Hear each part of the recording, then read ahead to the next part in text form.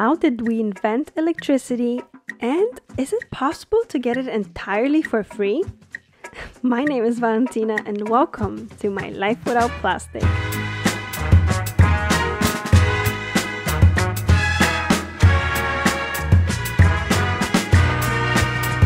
Well, hello everyone. Welcome back. Long time no see. I disappeared for like 2 weeks. Just, I needed some time to get my life back together. I don't know why I thought it would be a good idea to have a podcast on top of my full-time job, but here we are.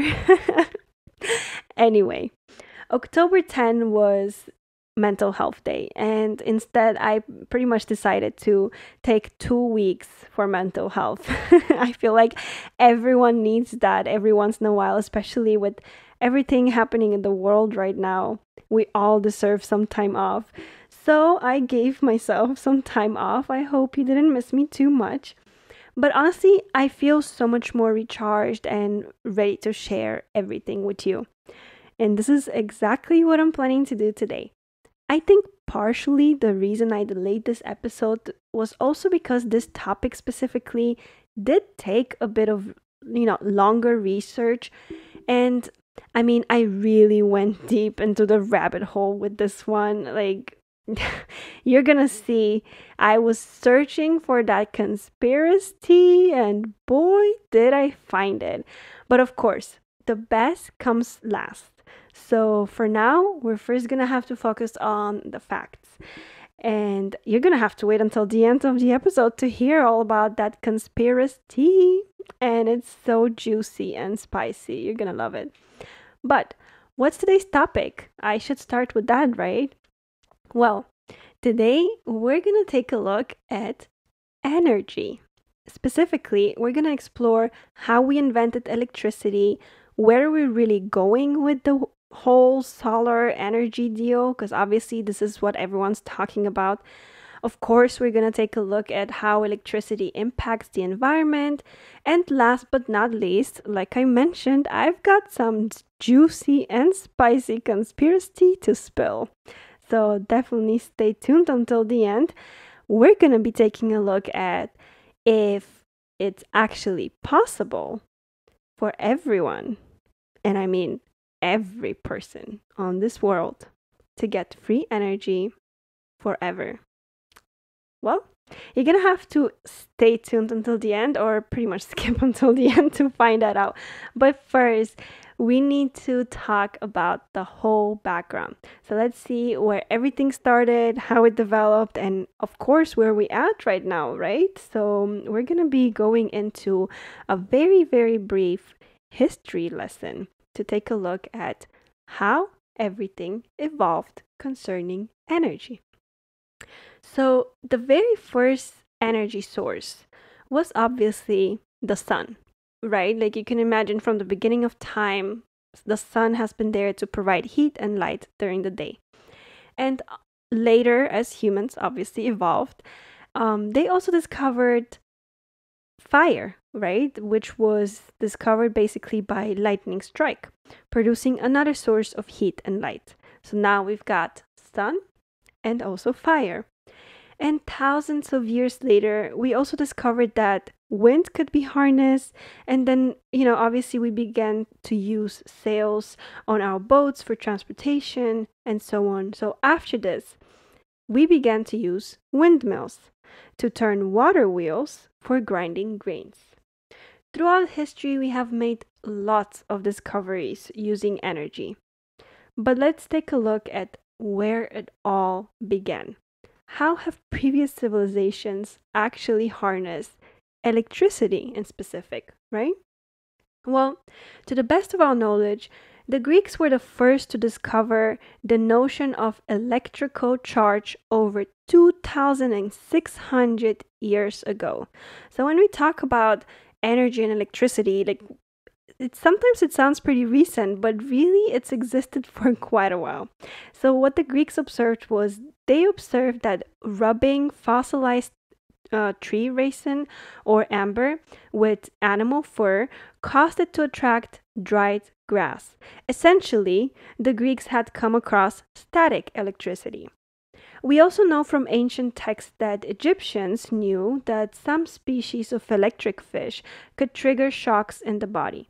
In fact, the ancient Egyptians likely used the electric Nile catfish to treat headaches and nerve pain, a practice that remained in medical use until the late 1600s. Can you imagine that? Such an old, I guess, like one of those practices that are passed down generations and it just never dies out. There's always, it just, everyone continues to believe that it works. And I mean, if they continued using it, apparently it did work for them. Then natural gas was used as early as 500 BC by the Chinese. They would find natural gas leaking from the ground and use bamboo to pipe the gas for use in everyday tasks such as boiling seawater to remove the salt, which is something that's very smart. Like it's incredible that we can see traces of this happening 500 BC. That's just amazing to me. And, without a doubt, the most amazing example of electricity in antiquity is the Baghdad battery. And at first, I was a little confused what it was all about. So I made sure to really look into exactly the structure of it and what it entailed, why it was so important, and why it's also such an important and amazing example of electricity being used in very old societies. So this particular instrument was discovered by the expedition led by Dr. Wilhelm Koenig of the Iraq Museum in Baghdad in 1936, and the finding consisted of a vase made of clay. At first, just looks like a simple vase, but obviously it wouldn't be mentioned in this podcast if it was just a simple vase. So dating suggests that the artifact is about 2,000 years old, from the 1st century AD, during a time when the region was occupied by the Parthian Empire. Although its appearance didn't seem out of the ordinary, scientists quickly learned that there was so much more to that small clay pot once they peeked inside. The vase contains a hollow cylinder made of a sheet of copper of high purity. The lower end of the cylinder was covered with a piece of sheet copper, while the inner bottom of the cylinder was covered with a layer of asphalt, only 3 millimeters thick. The upper end of the cylinder was plugged by a heavy and thick layer of asphalt. The center of the plug featured a solid piece of iron. And if you're tuning in from Spotify or another podcast platform, you can check out my blog to see this vase that I'm describing and to see what it looks like. But let me continue. Like, why is this vase so important? Well, at the time of discovery, Koenig recognized that the jar and its odd metal structure were in configuration that suggested it could have functioned as a wet cell battery. In fact, it seems to have served no other purpose than that of generating a weak electric current. And experiments conducted with replicas of the jar employing various acids found that a mixture of acetic acid, which is distilled vinegar basically, and grapefruit juice generated 0.5 volts for several days. So, okay, like now we know that this vase potentially was used to generate some sort of electricity. But what purpose could the ancient battery have served, considering that no motors, lights, or any similar electric device have been found? Well, one possible application of the battery, the Baghdad battery, is for medical therapy.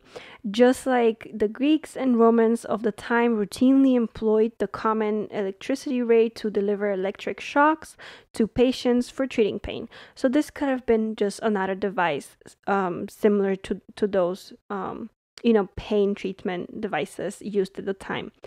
So we can definitely see some hints of harvesting electricity in ancient societies, but in more modern times, before 1850, really all we see is really wood, straw, and dried dung.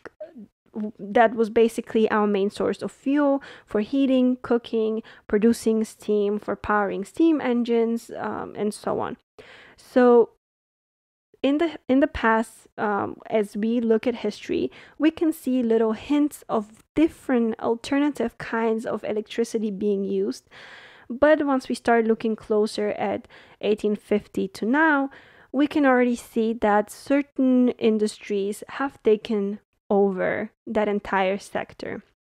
So from 1850 to 1945, coal was the main fuel source. Wood was still an important energy source for heating, as well as natural gas for lighting, but water and wind were used less.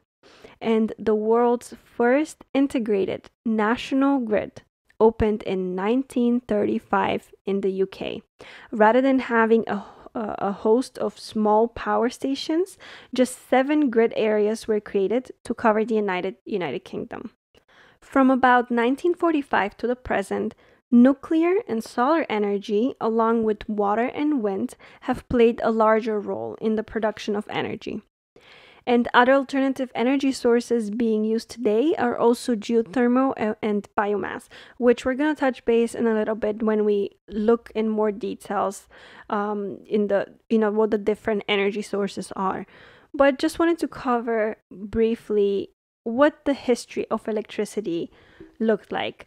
And the world's first wind farm opened in New Hampshire in 1980.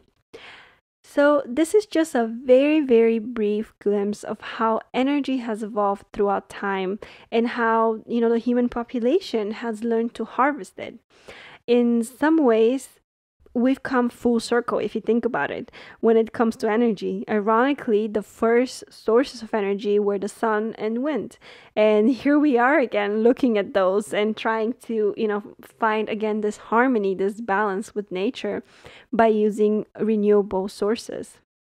But now that we know the history of energy and how electricity has been used throughout time, let's take a quick look at what exactly is electricity so that we can understand what areas we can improve on and where we can do better, right? So many have been taught in elementary school that Benjamin Franklin discovered electricity by tying a key to a kite while standing in a thunderstorm. However, this is not entirely true. For the purposes of time, I'm not going to go into too many details here.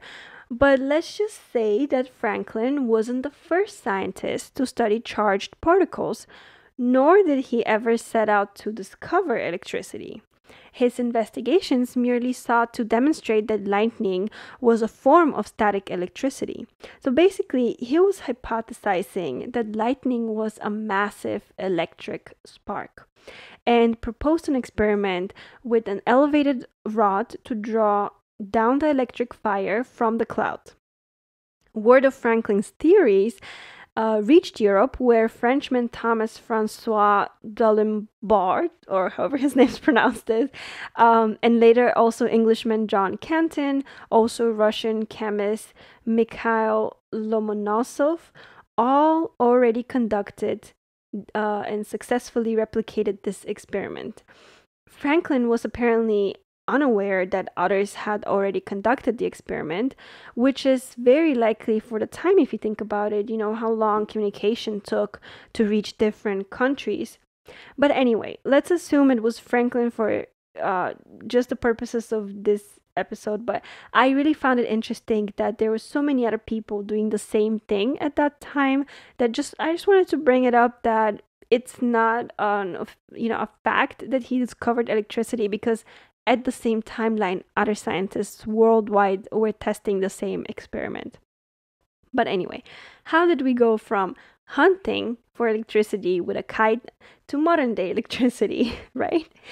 Well, in 1878, American inventor Thomas Edison unveiled the first practical light bulb that could generate light for hours on end. Later, in the late 1800s, Serbian-American inventor Nikola Tesla pioneered the induction motor, among other inventions, obviously. But the induction motor is one of the most important inventions in modern history. Today, not only do the machines turn on the lights in your home, but also power many mechanical gadgets people take for granted, from vacuum cleaners to electric toothbrushes to the very classy Tesla Motors Model S. So, electricity was definitely essential in making some big technological advances in modern history.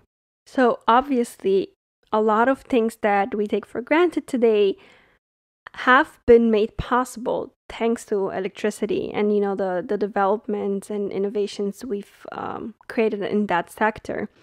So how exactly is electricity made today, right? Like again, like it's contributed to the invention of so many different things that we take for granted, but how exactly do we make it happen? Obviously, we're not using a kite to draw lightning, that's for sure. But in the United States, we use many different energy sources and technologies to generate electricity. The sources and technologies have changed over time, obviously, and some are used more than others. The three major categories of energy for electricity generation are fossil fuels, which include coal, natural gas, and petroleum. There's also nuclear energy and also renewable energy sources. Fossil fuels are the largest source of energy for electricity generation. Again, fossil fuel consists of coal, natural gas, and petroleum. So, natural gas was actually the largest source, about 38% of US electricity generation in 2019. Coal was the second largest energy source for the US electricity generation, again in 2019, with about 23% domination. And then after that, we have nuclear energy, which provides 1/5 of US electricity. So that means about 20% of US electricity comes from nuclear energy in 2019.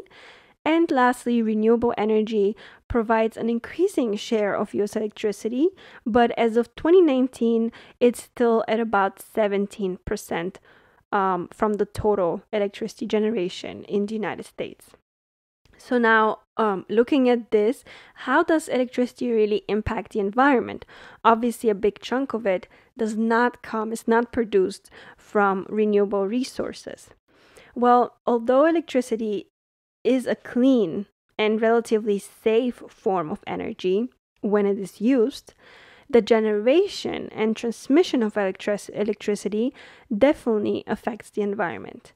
Nearly all types of electric power plants have an effect on the environment, but some power plants have larger effects than others, right?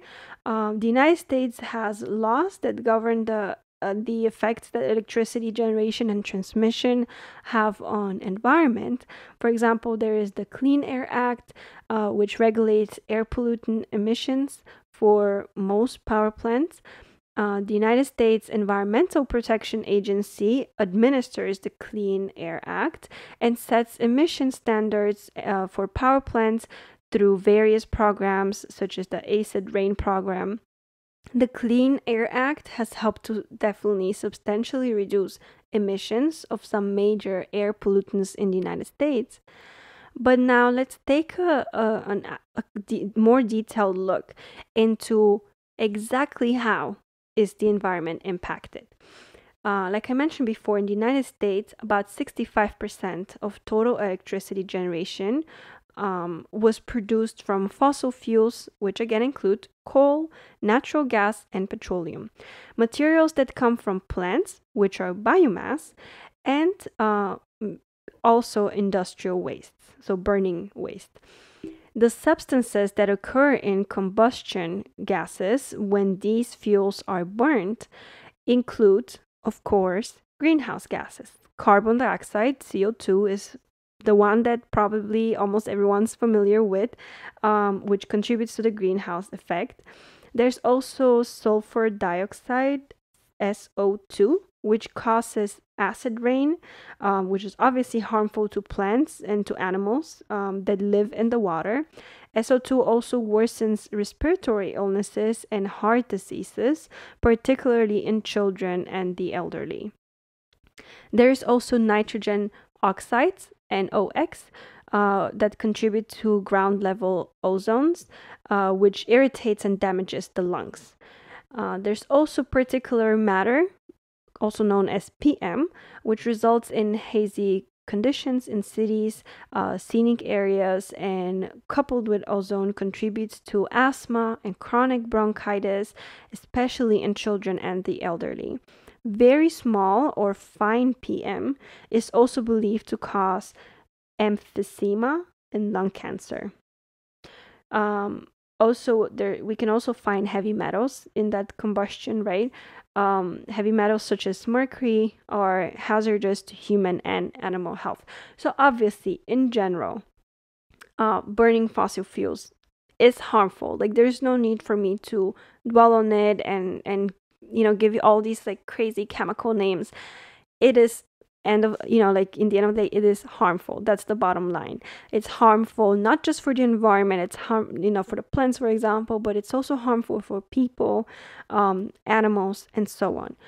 So after fossil fuels, we're also looking at not just gases that are produced, but also there's liquid and solid waste. So ash is the solid residue that results from burning solid fuels such as coal, biomass, and also solid waste. So the ash contains all the hazardous materials that pollution control devices capture. And many coal-fired power plants store ash.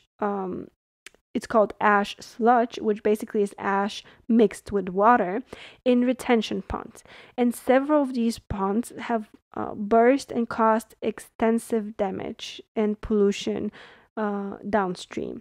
Some coal-fired power plants send ash for use in making concrete blocks or asphalt. So again, electricity produced through fossil fuels. Not only can we see greenhouse gases there and other harmful particles to the environment, humans, and animals, but there's also liquid and solid waste that further pollutes our planet. Next, we also got the nuclear power plants, which produce a different kind of waste, right? So you're going to see in a little bit when we talk about nuclear power that it's not necessarily bad for the environment because power plants do not produce greenhouse gases or PM or SO2, NOx, all of these things. They do produce, however, two general types of radioactive waste. There is low-level waste, such as contaminated protective shoe covers, clothing, wiping racks, mops, filters, reactor water treatment residues, equipment, tools.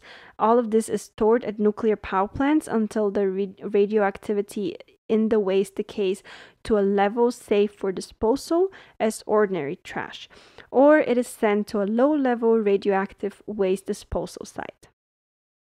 High-level waste, on the other hand, includes highly radioactive spent nuclear fuel assemblies, which must be stored in specifically designated storage containers and facilities. So obviously, in this case, we're not talking about greenhouse gases, we're talking about radioactive waste, which is a different kind of waste. This is why when we look at clean energy or green energy, sometimes nuclear power is also included because technically it doesn't pollute the air, but of course it provides a different kind of danger. We also have to consider something else that I feel like oftentimes slips our mind. Electric power lines and other distribution infrastructure also have a footprint, right? So when we talk about electricity and its impact on the environment, we're not really only talking about fossil fuels and greenhouse gases and waste. We also need to take a look at the actual infrastructure and distribution of electricity, right? Electricity and transmission lines and the distribution infrastructure that carries electricity from power plants to customers also have environmental effects. Most transmission lines are above ground on large towers. The towers and the power lines alter the visual landscape for one, especially when they pass through undeveloped areas. So, vegetation near power lines may be disturbed and may have to be continually managed to keep it away from power lines. So, these activities can affect native plant populations and wildlife, of course, consequently.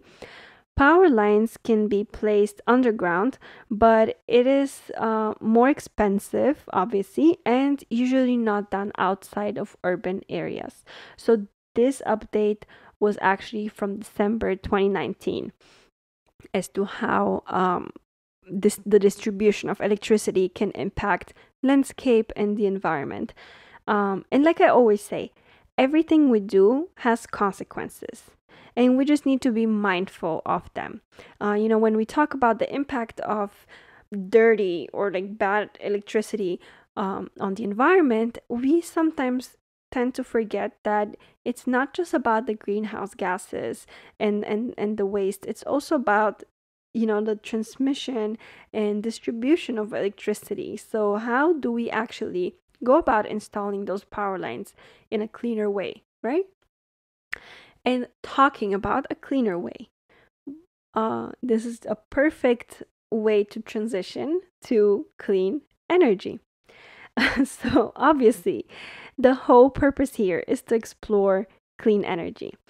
The environmental impacts of what we consider traditional, or some people call it dirty, ways of producing electricity are pretty bad. And this is why we see such a big movement towards the renewable energy sector. But it's funny. Again, it's nothing innovative. It's really us going full circle back to our origins and the way we first started experimenting with electricity. But what is considered clean energy? Let's take a look at the different clean energy sources. Well, we've got solar.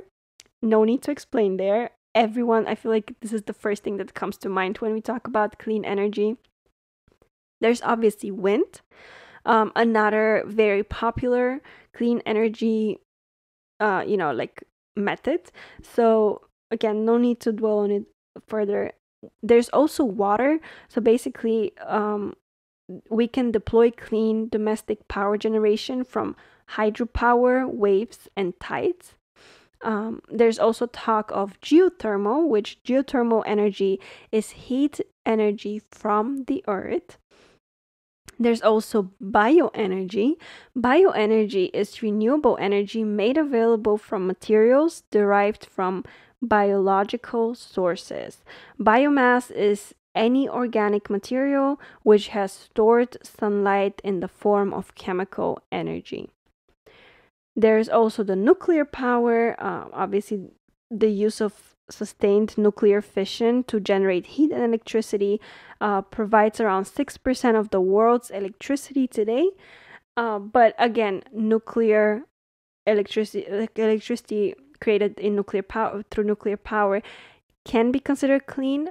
But as I mentioned, there are other types of waste that we need to consider when we talk about nuclear power. And there's also hydrogen and fuel cells. Fuel cells offer a highly efficient and fuel flexible technology that cleanly produces power and heat with low or zero emissions. All right, so there's so many sources, right? Like I just wanted to bring it up because it's not just the sun, it's not just solar energy. There's different sources, renewable sources that can be used to produce clean energy. So, I was very interested in finding out how exactly does it work? Like, how do we use renewable resources to produce energy? And I read something very interesting. I really never thought about it. It's one of those things that it's so obvious. Like, it's literally right in front of your face to the point that you just simply overlook it. And I feel like this is exactly what it is. Well, what I found out is that the United States electric grid is basically like a bathtub. So picture a bathtub. And each time you use electricity, you drain a little bit of water from that tub. Makes sense, right? So each household, whenever they use electricity, we all drain a little bit from that common bathtub that we share. And, water comes into the tub from any kind of source. So it could be clean or dirty, right? It could be renewable energy, or it also could be fossil fuels. As demand for renewable energy increases, more clean water goes into the tub. And obviously, less dirty water is needed to keep the tub full. Essentially, renewable energy does not go directly to your home. It's added to the grid on your behalf.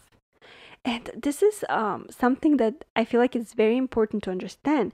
I was a little bit confused, to be honest, by this, because my expectation was that if you have solar panels, then your home should technically be considered using green or clean energy, right? Or however you want to call it. But I did some more research, and it turns out majority of solar powered homes do not have a battery backup system and are still connected to the power grid. And this obviously serves different purposes. On the one hand, this is what they call net metering, and this is how it works. When solar panels produce electricity, it flows into the grid, and the production is monitored and credited to the homeowner's account. So in some cases, this is when homeowners will notice the meter will roll backward. So if your household has solar panels and solar panels generate more electricity than what your household uses, then this electricity would basically your meter will roll backward and you'll be credited for that electricity because you've basically given it to the grid. But when you have solar panels, it's not that solar panels power your home directly and then any leftover stored energy is sold to the grid. No, solar panels power the grid, and then from the grid, your household uses that energy. And if your solar panels have put in more energy into the grid than what your household has taken out, then you would be credited for it.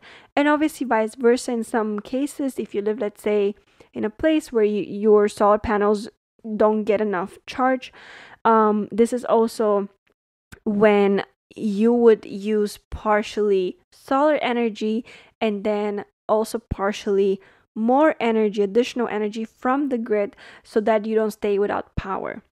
So this is one of the reasons they say solar energy should be flowing through the grid, so that if your solar panels are not enough to keep your household powered at all times, then the grid will take over and provide the additional power needed.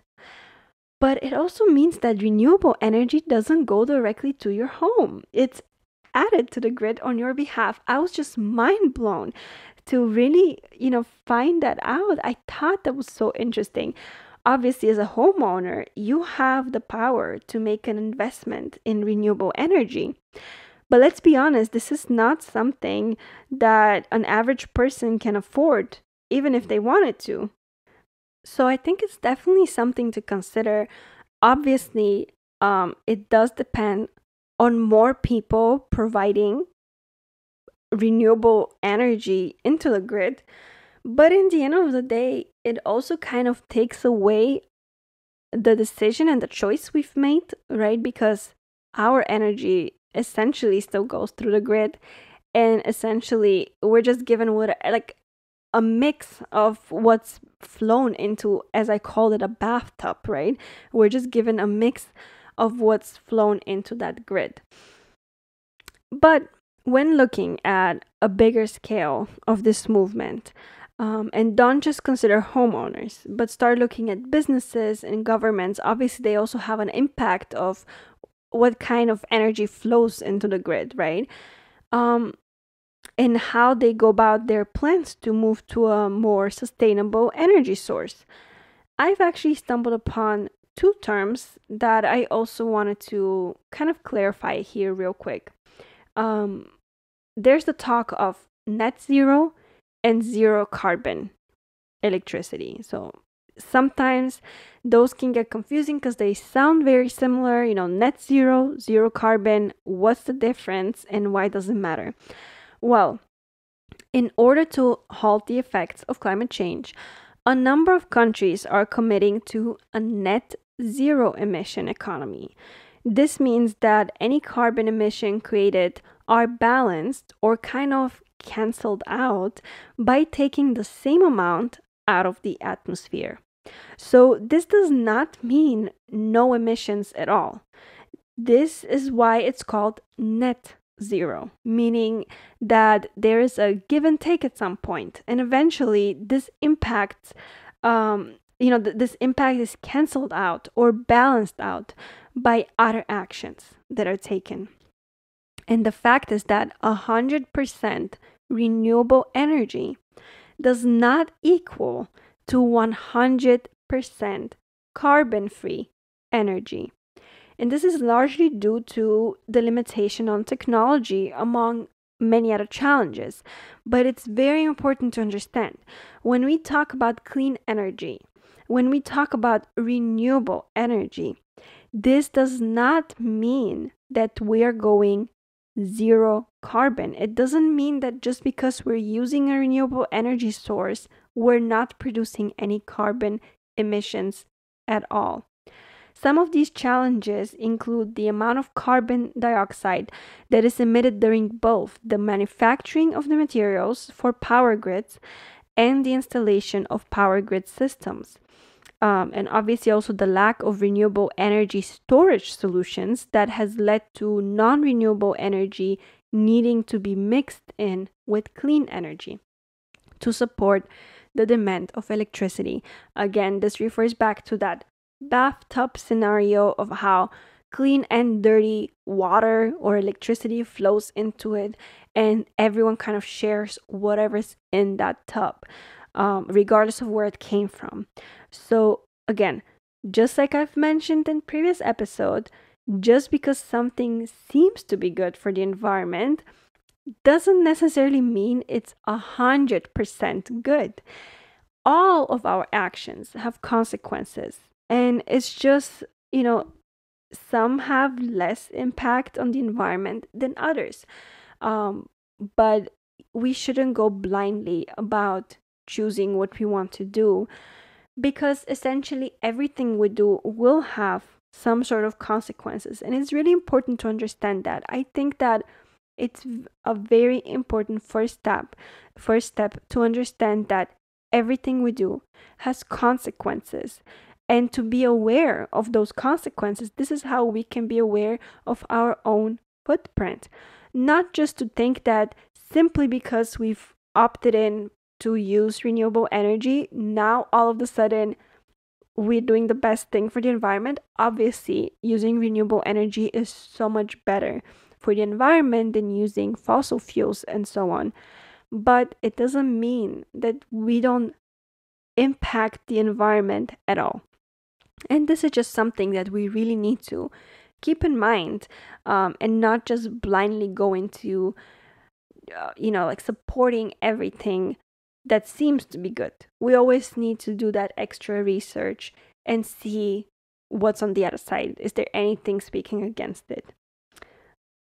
And obviously, this is the perfect transition to my favorite segment of the episode, spilling the conspirac-TEA. We finally arrived to it, and I'm so happy because today's conspirac-TEA is very, very interesting. And we're gonna talk about free energy. Does it exist? Obviously, if you're into conspiracy theories, you probably believe that it does. So for you, the question would be, who is hiding it from us? And how can we get it, right? Well, the conspiracy theory is called the free energy suppression, or also known as new energy suppression.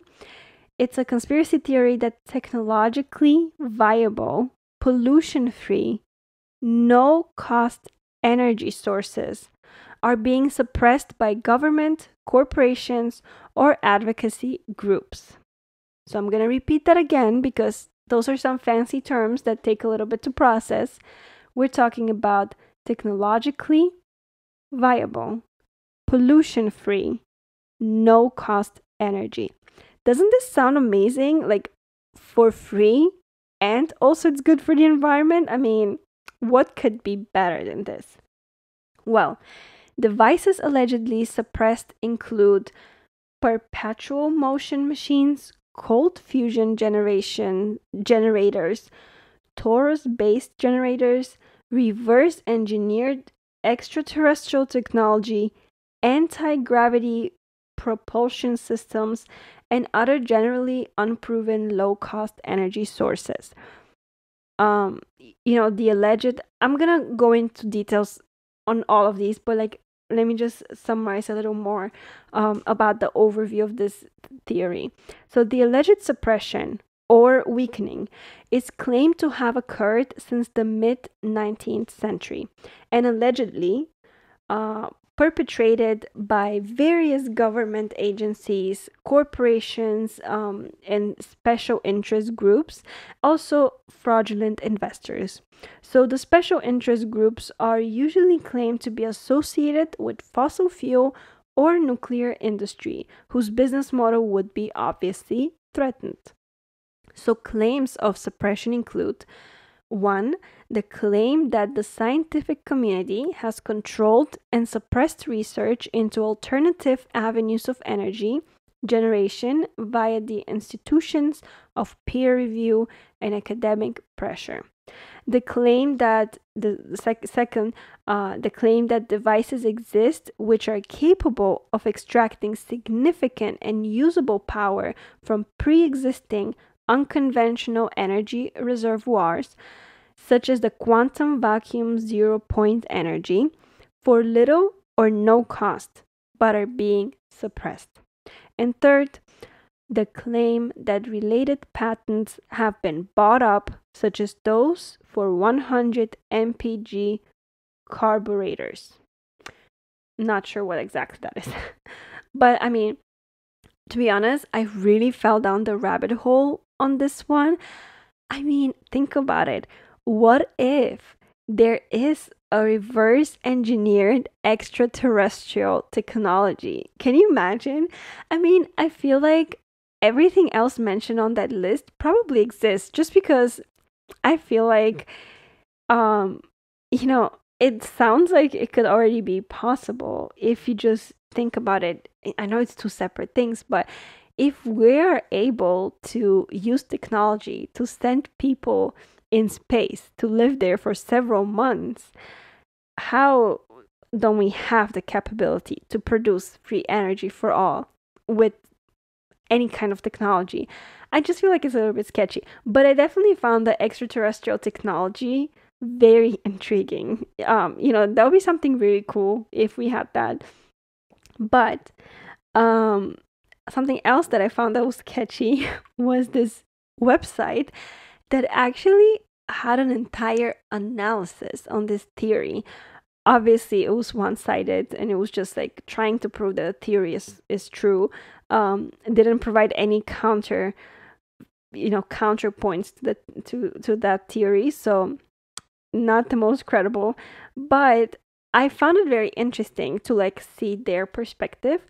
So according to that site, many free energy claims, such as extracting zero-point energy, are demonstrably impossible under modern science. And this is basically the main reason used, right? Conspiracy advocates claim that the scientific community has controlled and suppressed research into alternative avenues of energy production via the institutions of peer review. There are also other claimed means of suppression, which include buying the patent of the free energy device from the inventor or his family, suing the inventor or patent holder, and even murdering the inventors of free energy devices or associated efficiency technologies. This conspiracy theory goes back to at least the 1930s, when Thomas Henry Morey claimed that he and his family had been threatened and shot at on several occasions, and his lab ransacked to stop his claimed free energy research and public demonstrations. No evidence has been provided for any of these claims, so I'm just sharing with you what I've read online, but I can tell you that they're facts. The American TV show Mythbusters has examined some claimed free energy sources. All of the tried methods failed. Several other reports have been exposed as hoax and scams. Conspiracy advocates claim these represent attempted suppression. However, governments have not imprisoned individuals for research concerning solar cells, geothermal energy production, nor have they closed down research centers investigating such topics. The United States government, the European Union, and the Japanese have invested some amount of resources in developing alternative sources of energy, typically with the goal of gaining energy independence and a competitive market edge. So, the usual claimed justification for alleged suppression is to maintain the current economic system. But from an economic perspective, the existence of free goods contradicts the idea that free or very cheap energy would destroy our market economy. Air and water, for example, necessary raw materials in many processes, are available to anyone at no cost except transport and storage. Also, if energy were in fact free, then there would still be charges for costs of delivering that energy to the end user in conventional transmission lines. In many parts of the world, water is free in the sense that anyone can pull it out of a river, purify it, and deliver it. However, water still has profit potential. Moreover, according to established economic theories, significantly lowered energy costs would result in increased economic growth since the cost of producing goods and services would drop. Free energy would produce a fast-growing economy and enable huge economic growth. Increased economic growth from lowered energy costs has occurred before. Raw material and resource commodities, notably coal, aluminum, textile, and labor, dropped in price as a consequence of the Industrial Revolution. Generally, when a resource becomes cheap, other economic sectors absorb the loss or new demands will be created. This was part of the analysis on that website I mentioned, and their reasoning behind why free energy would not be bad for the economy, as well as some insight on why governments or corporations or specific industries would not want it. I really feel like their argument about free energy kind of makes sense. I mean, if air and water are free, why is energy not? In the end of the day, if we've sort of evolved into this society that depends on technology so much, then energy is one way or another essential to us. Just think about it. If we were to go one day without power, how would your day be? I mean, specifically here in Miami, every year we're dreading the hurricane season. Not so much because of the destructions. I feel like people are pretty confident about that here, but more so because nobody wants to lose power and stay without power for a week or two. So there's definitely some thought behind that. Again, I can't tell you if there are, in fact, any alternative sources that could produce free energy. I'm rooting for sure for the extraterrestrial one. But if there were several alternative resources, I could definitely see why some, countries, not necessarily governments, but also corporations could have interest in silencing them. And I could also see how they could go about silencing them, because obviously, like this article mentioned, if patents are being bought out, if research is being restricted, I mean, who's gonna discover it, right? Who's gonna work on developing it? So definitely some food for thought there. Between 2001 and 2002, Gary McKinnon carried out what has been described as being the biggest ever military computer hack in history, when he gained access to 97 computer systems belonging to the United States military and other government bodies, claiming to have seen designs for free energy devices, specifically zero-point energy devices, and other potentially beneficial technologies.